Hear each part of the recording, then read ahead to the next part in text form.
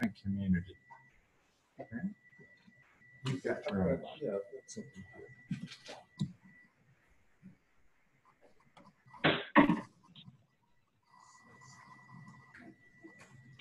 Well, hello, everyone. Can you hear me okay on this? Is this working? I can talk loud, so if the microphone is not working so much, I'll just I use my outside voice. Well, I'm delighted to be here, and I want to thank Don, the Community Engagement Corps, and Chords Education for inviting me to join me. And I did come with a PowerPoint of sorts that I think I can work. It does work. I want to say that I have some major themes that I want to visit with you about. And there are a number of people in the room who I know, who I've worked with in the past, who worked with me at the Center for African American Health, who were on the Community Engagement Corps that I was there, and I'm so happy to see all of them. So I've been retired for the last 4 years, so I'm living 6 Saturdays and a Sunday. That's the way my So I'm hoping all of the folks that I know in the room won't be too critical of me, because I'm going to be telling them stuff that they already know quite well. But let me just start by saying that I'm curious to know how many of you in the room have had some experience with community engagement that went well or even not so well. Would you raise your hand if you've had some experience with it? Yeah, that's great. So what I'd like to underscore at the beginning is that together, we're all experts. We're experts together on this matter of community engagement. So some of what I talk to you about won't be brand new, but some of the themes that I'll underscore in all of my talk that I want you to be mindful of is that community engagement, in my view, has to do with relationships and trust. And I want you to think, when you're doing community engagement, about the concept of dating and then marriage, dating before marriage. And I especially want you to be mindful of what I call the magic words. The magic words in community and in family and in so many venues, the magic words are, I need your help. I have 2 adult sons, and I know that if you were to ask them something about the notion that their dad has talked to them from the time that they were young about the magic words, that they would know exactly what you're talking about. I need your help. So I am not going to advance some definition of community for you, nor am I going to try to offer some definition of community engagement, because I think there are versions of it out there, and you know both of them as well as I do. But let me just underscore something else about community. So in community, there are communities within community. And what I mean by that is that schools, churches, small business, cultural and ethnic groups, community-based organizations, youth, elderly, LGBTQ populations, these families, these and more are communities within community. And when I think about them, I think about how some of my work advanced, starting when I was at the Piton Foundation as a program officer. I got involved in working with churches because my portfolio at the foundation had to do with strengthening neighborhoods. And my objective was to reach out to people that had the capacity to help me reach community engagement. And I had in mind at that time, given my own background as an African American, that the church, as a community within community, would be a good place to start. Because the church is a community within community, and it doesn't have a geographical boundary, because it serves largely, I think about the Black church as my target then, largely without a geographic boundary, serve lots of African Americans, not just African Americans, but mostly African Americans, and that's what I was trying to reach. And so we developed this relationship with a number of Black churches. We had 50 or 60 that were involved loosely, and we got maybe 30 involved more intensely. And when our work started drifting toward health, we call that partnership Faith and Health Ministry. Faith and Health Ministries, in a lot of ways, was the precursor to what we did in an organization that became the Center for African American Health.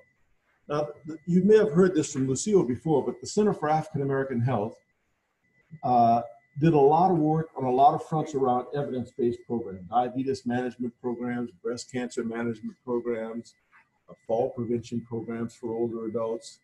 We had home blood pressure monitoring programs that we partnered with Linda and some other folks on as a community-based participatory research effort in some ways. So we had some experience working with researchers and working with Black churches together, and we thought that we were powerful in our ability to reach people through Black churches. Now, one of the projects that we had in the Center for African American Health was prostate screening with men. And there were others doing prostate screenings with men, African American men and others, but targeting men of color, because African American men have the largest prostate cancer rate in the world. Denver Health was one of them. And they were annually screening 110, 150 or so men, and we were screening about that number too at two events, our annual health fair and something that we did with the Inner City Health Center. At some point in time in our relationship with pastors, we found 5 or 6 pastors that became champions. And what they did as champions is that they agreed to be screened for prostate cancer, because nobody loves that. They agreed to do it, and they agreed to encourage the men in their church to do it as well. So that year when they did that, it went from 100 or so men that we screened that year to nearly 300. Now, I want to tell you that story because that's the example of what happens when you think about champions in community and organizations and institutions that are communities within community. So let me just ask you this rhetorical question. When you think of community, what do you really mean? Do you mean neighborhoods? You know, Denver is a city of neighborhoods. Not every city is like that. Some cities are, like I grew up in New Orleans, some cities are defined by their wards. I lived in the 9th ward. And some cities are defined other kind of ways. But Denver is uniquely a city of neighborhoods. 5 Points, Globeville, Curtis Park, Swansea. If you ask a lot of people when you're in Denver, where do you live? They'll say, I live in Montbello, I live in Curtis Park. Because that's the way Denver thinks of itself, as a city of neighborhoods. So when you think of community, you may think of it as neighborhoods, or you may think of it as a zip code. You know, we've been hearing all the information about how zip codes can define health status in some ways or not, or census tracts, or specific populations. If you think about neighborhoods as low-income neighborhoods. Now, a lot of low-income people in neighborhoods don't like to be defined as low-income neighborhoods. That's the way they can be referred to from time to time. And as I said, churches in neighborhoods, the Black church community, that is a community within community once again. I say this once again because this underscores how, when you're thinking about research and community engagement, it is more precise than is generally implied when you say community, right? So let me just touch on a few things that I know that you know already, but I think it's important to pay attention to. You know already that it's important in your research effort to be clear about the purpose. Clear about the purpose in the sense that you want to know what is it that you want from community and what is it that you bring to them. And how do you talk to them about money? I use money because there's a lot of things to talk to them about, but I say, how do you talk to community about money? Because I'm going to say more about that in a little bit. But money will come up all of the time. When you think about engaging community around a research effort, one of the really important things is to use your research skills to learn about the community. Now, I'm going to emphasize that in just a moment. But you want to learn about the community because if you've not gone into that community before, it's really important that you spend some time on the front end learning about who are the leaders, who are the organizations that the community looks up to, who are the respected players in the community, who are the activists. It's critical that you know that before you step out into the community. You want to use, this is what you know, you want to use the experience of your colleagues. I mentioned that together we're experts, but if you've got research colleagues that have got experience in working in community engagement, before you step out for the first time, you want to talk to them about what went well, what didn't go so well. What would you say to me I should lean into and avoid when I go into community? You want to think about the beginning of, at the beginning, you want to think about the end. So the question of sustainability is one that I'll touch on more in a moment, but you think about the end at the beginning. So you think about whether or not this is a one-time thing or whether or not your objective is to have a relationship with a community that you're going to engage. You want to think about power sharing. Power sharing is a big thing in community because you have to really reflect on the notion that how do you make decisions about what you're going to do together? What power do you give the community to influence your decision making? Do you bring what you're going to do to them, or do you engage with them about deciding how you're going to behave in community? This is something you know again. Community engagement is the foundation for recruitment and retention. It is by far that. So thinking about that foundation for community engagement, the foundation of recruitment and retention, that's the heart and soul of what you're going to do in research. You're looking to recruit and you're looking to retain the people that you do recruit. You know better than I do that most of the research grants that you submit for, recruitment and retention is by far the biggest challenge. It is what comes up all of the time. So let me just touch on a few things about getting started. And the very first one is what I think can be perhaps the most important one. So if you've not been engaged in community engagement in a research effort before, or if you've done it before and you're looking to engage a new population, a new community of folks in some way,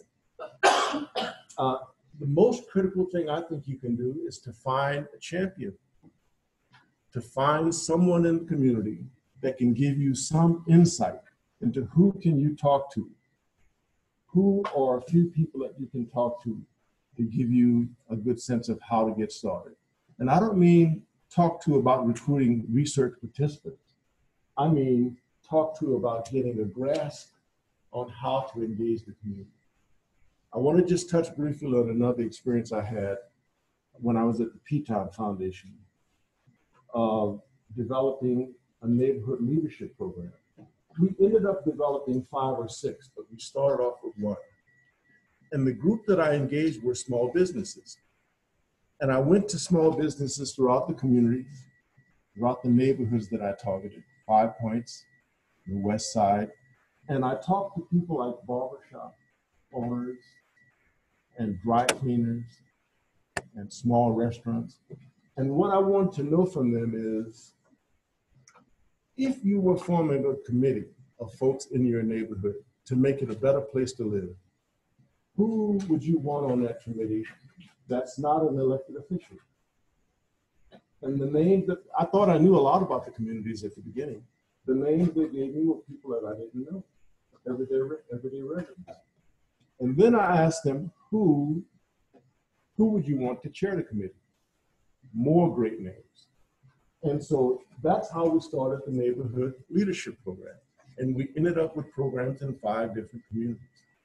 Now, I say to you this first thing about establishing a contact or someone that can give you a sense of who to talk to and how to get you started.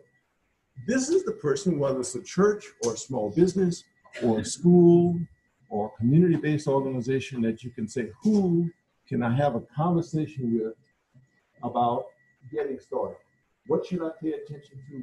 What should I be cautious about? And I want to say to you that those names, 5 or 6 people, those names of people that you talk to, you want to talk to them at the place of the person that referred them to you. So if it's a church, ask the pastor, who can I talk to that lives in this neighborhood that I'm thinking about working in? And can I talk to him here at your church? And I would argue that when you invite them to have a conversation with you about getting started, pay them to do it. So think about this now. If you were going to talk to 5 or 6 people in a neighborhood that you're thinking about working in, and you're going to ask them some key questions about what should I attend to? What should I avoid? How should I talk about these matters? How should I start the conversation? What should I be worried about? Okay? If you were going to pay them each $30 to sit with you for an hour, and your grant didn't provide that, pay them out of your pocket. Now I look around and see you guys are dressed nice. You could afford to pay $150 for this information.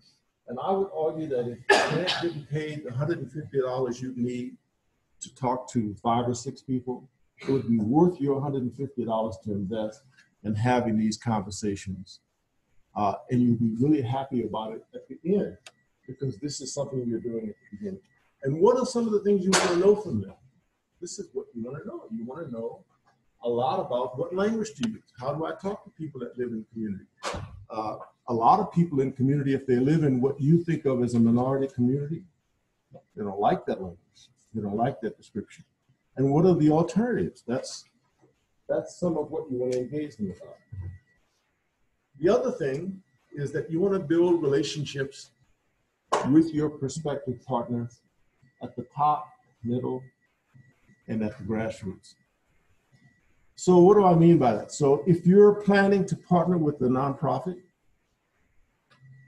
with a community-based organization, you don't just want to be engaged with the director. You want to build a relationship with some of their staff to the extent that you're encountering their staff. I know, Lucille will verify this, I know that at the Center for African American Health, our receptionist was a really nice lady. She was the person that people encountered when they first came to our office. I often had people that wanted to come and talk to me about the prospect of working with me on something, or partnering with me, or getting a connection to pastors or something.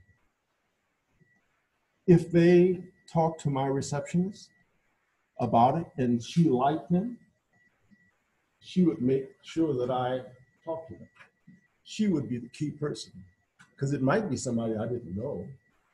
You know what I mean? And so the idea that you talk to the top, the middle, and the front line, the relationship that you have with all 3 can pay big dividends for you.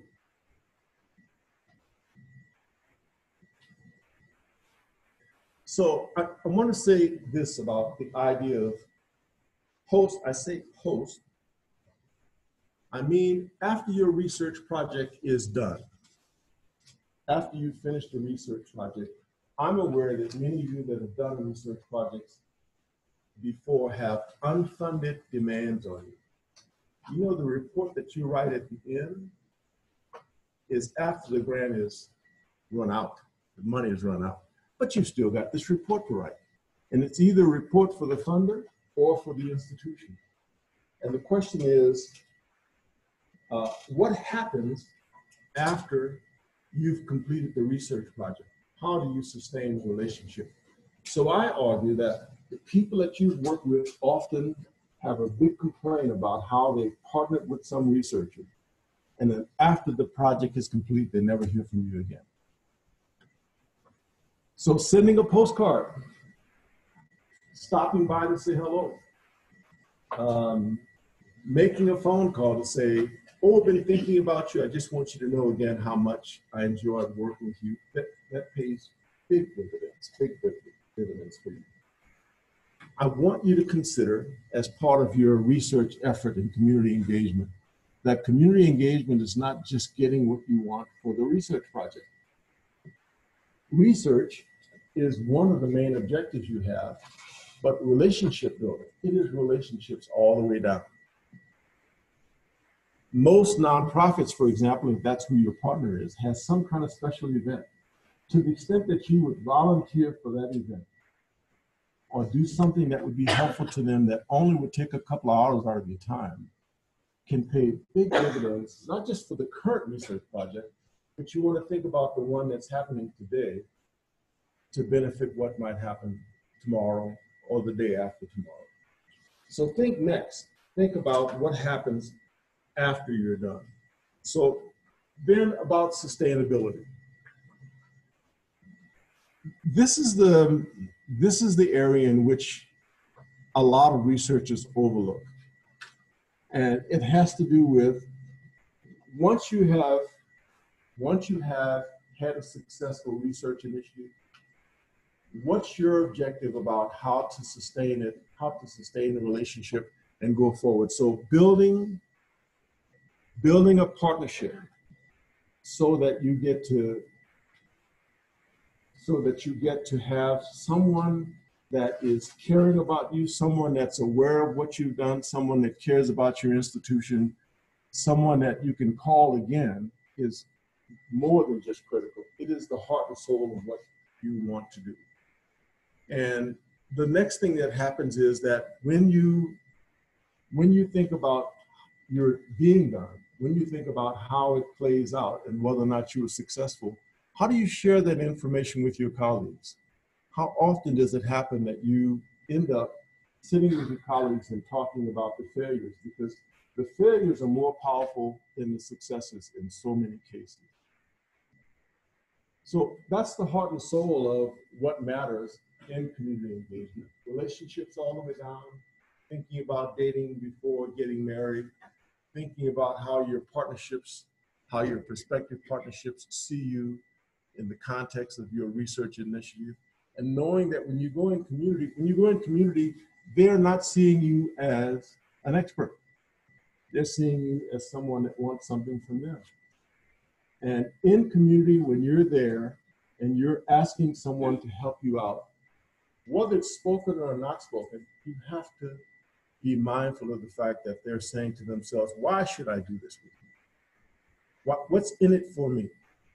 That's for the participant. Now you might argue that the participant says from you that what's in it for them is that they improve the health of the community, but that's not the way they're going to see it.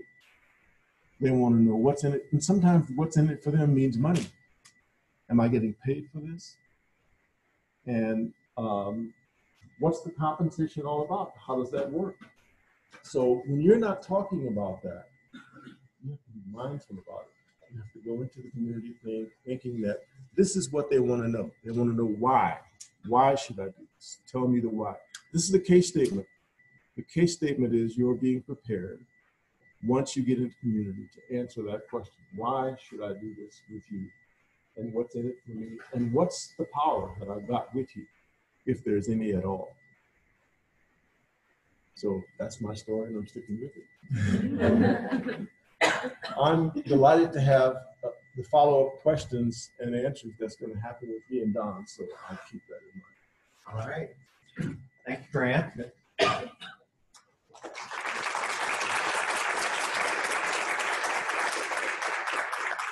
So we've got a lot of time here for dialogue and discussion, and as I hope you've seen, we couldn't have a better resource than Grant Jones here to talk about kind of what your thoughts are, what your concerns are about community engaged work. So, you know, I've got some questions here on my list, but I'm a lot more interested in hearing what your questions might be. So who would like to start us off?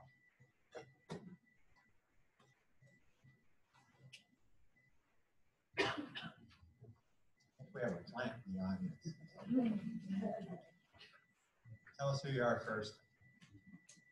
Thank you. My name is Ricardo Gonzalez. I work at Servicios de la Raza. I posted at Mexican Consulate, and I try to see a community where, like you were saying, it's filled with many communities, but they're all Mexican, and they all go to the consulate. They come from different areas.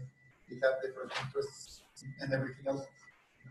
Like you were saying, I just was thinking about marriage, and I think that everybody who gets married forever. When you do community research, you are not getting married forever. You're getting married for the brand, and I think communities suffer that. So I don't know if you have any ideas of an exit plan. I don't want to call it a divorce plan, but how do we end that relationship when we lack funding or whatever takes us into that? Yeah, it's a good question. It's a good question, and it's really, I appreciate how hard it is to embrace the notion that once you do a research project with the community, that it means that it's forever. And in some ways, it is forever, and I don't mean forever with all the participants in your research project, but if part of what you're doing is partnering with a community-based organization, it is forever, you know? And I want to argue that it's not hard, you know? So think about this now. Think about friends that you have. I'm kind of a loner, but I believe that you all have friends that you are really close to, that you're connected with and you're talking to and reaching out to all the time. And then you have a few friends that you count as friends, but you only hear from each other once in a while, once every 3 or 4 months. Sometimes it's a text or a call, or maybe a holiday call or a birthday call. But what you invest yourself in is the relationship. So you're staying in touch with them. You're letting them know that you are not there every day, but you care about them, so that you have this relationship. And I would argue that, in particular, when you find a champion in a community, an organizational partner, whether it's a CEO, community-based organization, or a church, or a school that you're working with around something, or a small business, I don't think it's that hard if you think about sustainability, to stay in touch with them, to let them know that, oh, this has helped me, help our mission together. We've had some exchange, values exchange, and I'm staying in touch with you because you never know. When a couple years in the future, something else pops up, you see this great brand opportunity, and you're able to say, oh, I've got a partner community that can help me make connections, build a bridge, be a champion for what I'm trying to do with their clients and their customers. And some of those customers become my customers. So I say yes, it's forever in some cases. Yeah, I just piggyback on that, Grant. I think I've been to funerals of people that have been part of one of our patient advisory councils. We celebrate, life events together. It's it is a very close relationship. Let me say just one more thing about that, because it is an important question. Sustainability is important. And the additional thing I want to add is that don't think that community-based organizations that are in community and serving community don't have their own trouble, don't have their own challenges with community engagement. They do. And the reason they have, not all of them, but one of the reasons they have major challenges with community engagement and reaching the people that they serve is because their relationships are weak. And he thought about someone who said, if you gave a party, I don't mean a party like a program that's offering fall prevention. You think that everybody that needs fall prevention education is going to come to this class. Not so. But if you gave a party, will people come because of you or because of the program. And I, again, would argue that if you have strong relationships, they will come in large measure because of you, because they have a relationship. So relationships all the way out. All right, other questions? So I'm Tim Lockey. I'm the admin director for the CCTSI. Bethany and I were in a meeting yesterday with Dr. Sokol, and this issue of returning results to communities kind of came up in our discussion. And he made an interesting comment that he'd like to see the IRB kind of mandate some kind of a plan that's part of an IRB protocol that involves engaging communities. And I'm interested to see what you think about it or other comments. How might we push that agenda forward? And maybe, you know, what does it look like to return results to communities? It's different language than that progress report you're writing at the end of your grant. Yeah. So let me say something that Don knows more about than I do, so I want to invite his comments to add to what my rambling might be. But so I serve on this advisory board for a research innovation council at Vanderbilt. And the RIC at Vanderbilt provides technical, under the leadership of Consuelo Wilkins, that Don knows well. There are 11 of us on this advisory board, and they provide technical assistance to CTSAs at universities around the country. And one of the big things that we've been milling about with them as an advisory group is they're developing some guidance for CTSAs around recruitment and retention, and providing some guidance to them about how to develop real plan and evaluation of their recruitment and retention. In part because many CTSAs will project research numbers that they can't achieve. So they overproject, and they don't really have a plan about how to do that. So that's one thing I'd say, and Don can amplify on it. But the other thing that I know a little bit more about is that I think someone like Ron Sokol as a PI with the CCTSI here, for folks that are involved in the community engagement work and they're feeling challenged by it, or they're learning things that they think could be helpful to their colleagues and to the initiative as a whole, one of the big challenges is for the researchers to help educate their PIs, because the researchers might hold a greater passion about how important community engagement is than their PI does. Don knows a lot about this because there's always this argument, not just to the PI here, but to NIH and to NCATS and others. There's always this argument about how important is this community engagement work anyway? How important is this learning and this investment in giving people strategies and doing that and the other community engagement? But it's messy. And sometimes the researchers are more invested in that than the PIs are. So, yeah, I'll just build on that. You know, I think I'm very glad to hear Ron suggesting that. I think what I would also add to it is that in a lot of the work that we do, we try to encourage folks, and we try to practice this ourselves, that we have community at our side at all steps of the project. So returning results isn't something that we're doing, we've got the results now, we've gone through the analysis, we've come up with the answers. now let's share those with the community.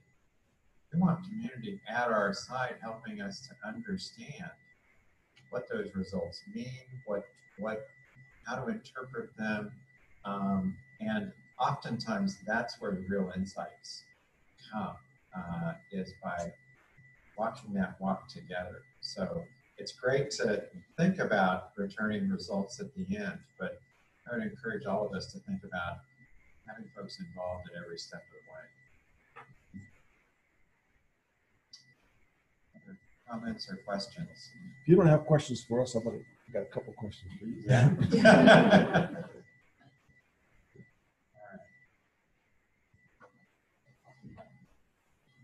I'm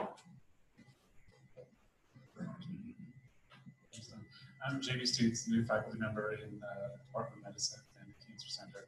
I want to ask you about one of the easy questions, and that's about money, and more specifics about how you talk to communities about money. Yeah. You mentioned bringing it up early, but could you say more?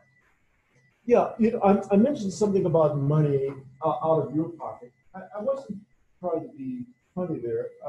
I was really serious about the issue of how valuable it is to think about getting started in a neighborhood in a community of people, if that's your target audience. I was wanting to underscore how important it is to think and invest yourself in getting off to a good start.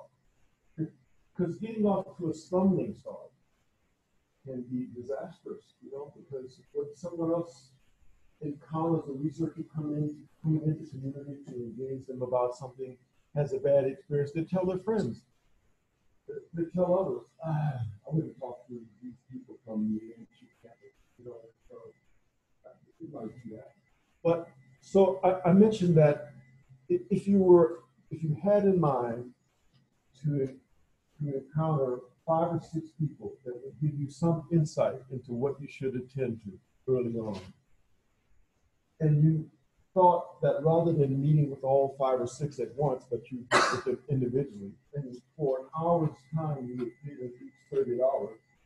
If the university or your research grant didn't pay for that, it'd be worth your paying that money out of your pocket.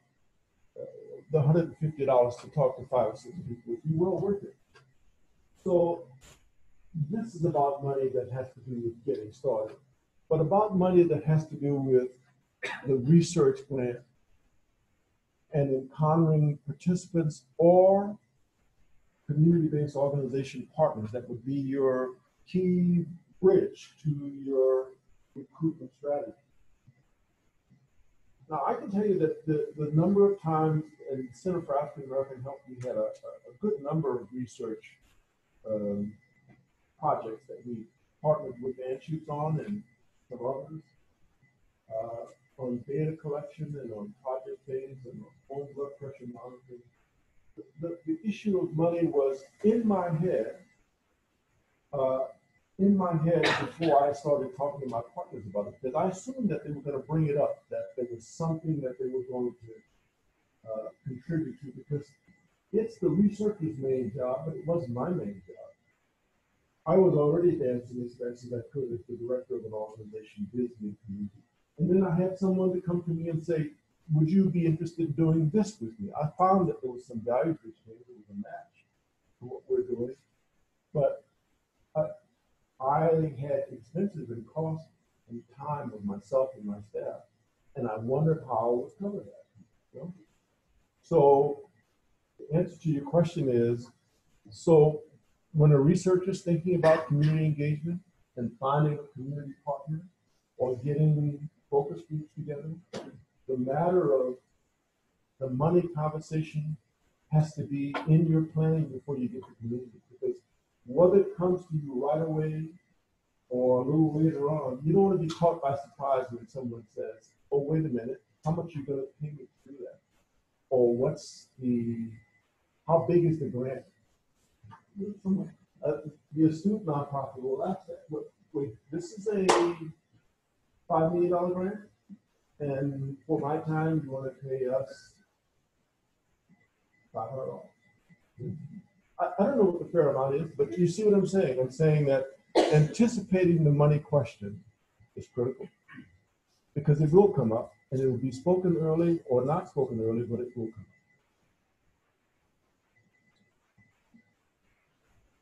So I'm Karina Blumen with the Neurology Department. I do clinical research on rare diseases, and our patient population is not first. And the trials that we do are very specific to diseases that only very small portions of the community have. Yeah. I was wondering if you had any tips or suggestions on more effective ways to break into a community when you're not targeting like a public health issue. There's So it's a good question. And this matter of, you can use the term, this matter of clinical trials has a lot of efficacy, a lot of benefit to public health, but a lot of community challenges. And I don't mean just, so I mean things as straightforward as the Henrietta Lack study, or the findings of it. People would be making a mistake if you were thinking that a lot of people in the community don't know about Henrietta Lack and about how that research benefited the field tremendously and nothing benefited the family, or something in the clinical trial was done that people didn't know what was happening to their blood or something. So the matter of transparency becomes a critical matter. Transparency in clinical trials, telling people what to expect, what will happen to information about them, whether it's blood or other information. Will it be shared with other researchers for other purposes that they're not made aware of? And I'm aware that not every detail about these kind of things can be projected to community, but you just have to reflect and be mindful of the fact that participants are more savvy today than they were 20 years ago. And they have things that they're worried about, and they're absent trust. You know, they and this is not so much about money, although money could play a role in it. They don't trust that what you're doing is really in their best interest. They don't trust that you're telling them all that's important for them to know. They don't trust that what you tell them is really the truth, because they hear from others that someone had a clinical trial that they were involved in, that there was a blood draw, that they were told that their blood was not going to be used by another researcher, and then they found out that someone else got a hold of their information, their sample, something. So, once again, I would argue that these are the kind of things to be mindful of inside before you go outside the community. And the case statement, the argument that you're making that you think will play out in community, it is one that you want to practice with inside, and then you want to test it against your champion. So you've got an organizational champion that's introducing you to clients, and you want to have a champion that you have a true, authentic relationship with, and you want to be able to say to that champion, whether it's a nonprofit director or somebody, Lucille, I'm worried about this. I'm worried about how community is going to take this. What would you say? How do you think I should talk about this? I have a budget. I'm worried about when I talk about the whole budget, and they hear that big number, that they're like, oh, there's a big number, but there's this little bitty tiny number that's accruing to me. Oh, there's this information about the sharing of my data, my information in this clinical trial, and they tell me one thing, but my friend told me something different. It's that stuff, And I think it's the inside conversation, and it's especially the conversation that you have with colleagues that have done it before. Colleagues that said, I did this before and it blew up on me. It didn't work very well. That's really helpful. I hope my answer was. Yes, thank you. There's somebody I haven't seen in a long time. Very nice to see you again. Thank you for coming and sharing this heartwarming knowledge. I missed the first part of your presentation, so this may be redundant, but you summarized for me in a single sentence the smartest thing I've ever heard about community haven't shared it with everyone here, I want you to know. It starts off with, before you tell me what to do, I'll do it, yeah. show me how much you care. Well, yeah, that's the equation that Lucille and I heard at the center all the time, and that's something that I heard from a minister, a guy named Bob Woolfolk in community, who's still there, years ago, and this was the essence of it. He says, when you're interacting with the community, before you show them how much you know, you have to show them how much you care. And I just saw that play out so often, you know, that showing community that you're smart may not be so impressive or so impactful on everyday people. Oh yeah, he's smart, but he doesn't give a shit about us. You know, I mean, really. So that was something I learned from Bob Woolfolk about before you show them how much you know, you need to show them how much you care. Thank you for inviting me.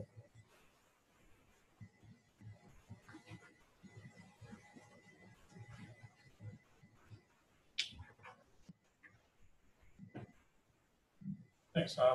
Great presentation. I really enjoyed it. So I'm a researcher at the VA.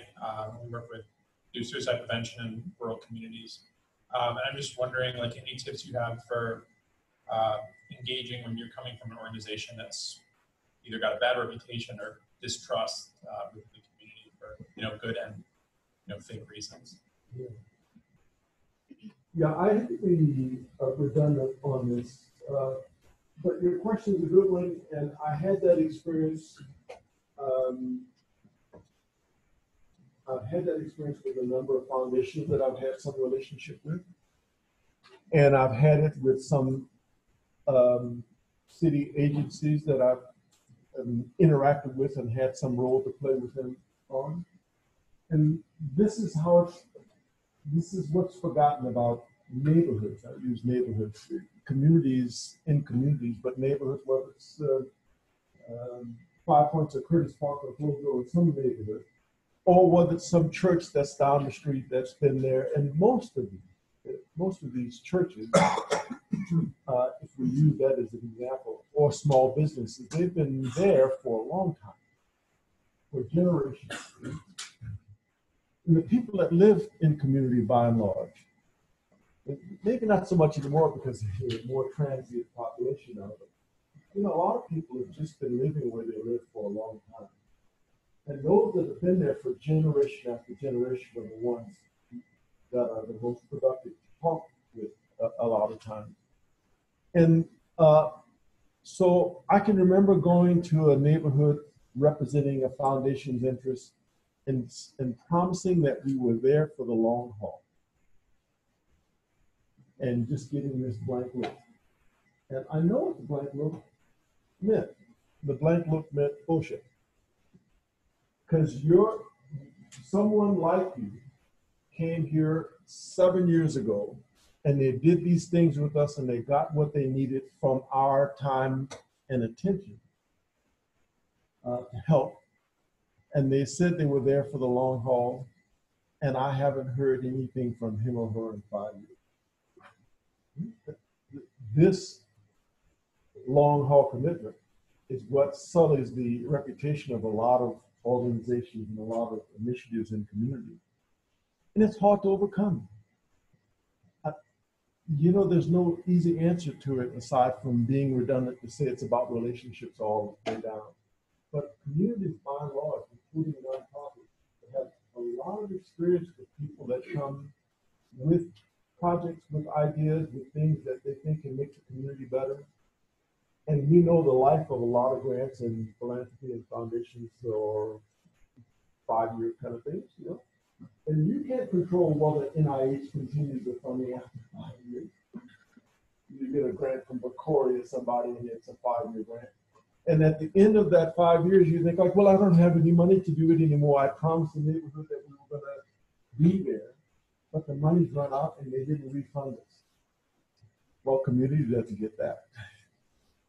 They don't own that. They just own the relationship they have with you. When whoever it is that's representing the organization that shows up and says, we're here because we care about the health and well-being of this neighborhood, and we're here for the long haul. So I wish I had a better answer for you, but I just think the challenge is that once you fall down, getting back up is what you want to do, but sometimes the community is still looking down at you and they're thinking like, you didn't tell me the truth. And how do you recover from that? It's hard. And I might just add, I think it's always helpful when you're starting from a place where you think you may be in that kind of a situation, to lean into it and say, I know you've had other people stand up in front of you. I'd like to hear what your experience has been. What are your concerns as now you're looking at me? Yeah. And just own that. And again, be who you are, be as authentic as you can be. And that will serve you well. Yeah, and Don, if I could just briefly add this. So when I was the director of the Center for African American Health, if I had a research partner that had come to me and promised that we were going to be doing something for the long haul because they knew it was more than a 5-year project to accomplish what we had in mind, and then they applied for a grant from whatever institution it was and they did not get refunded, this is what, I didn't have any research bad experiences, but this is what I would hope for with a researcher that I had some history with. I hope that researcher would come to me and say, Grant, I'm really disappointed that we didn't get refunded, but I'm here to tell you that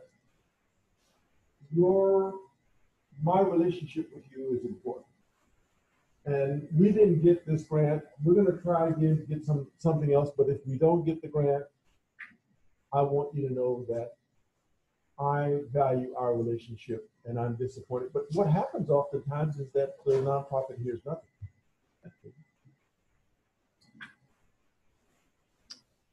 All right. Well, I think with that, we're going to end. Grant, thank you so much. This has been great. A round of applause. Please fill out your evaluations for folks that are online. We have a way for you guys to evaluate this as well. And we look forward to seeing you again in about 3 months. Just to remind folks about the consultations that we offer through Accords and CCTSI, SNOCAP, our community research liaisons, and we'll be sending out stuff about our next round of Colorado immersion training soon. So if you want to get immersed in this work, it's a great way to do it. Thanks. You would mind filling out our stakeholder engagement survey, governance survey. There's no government. We'd really appreciate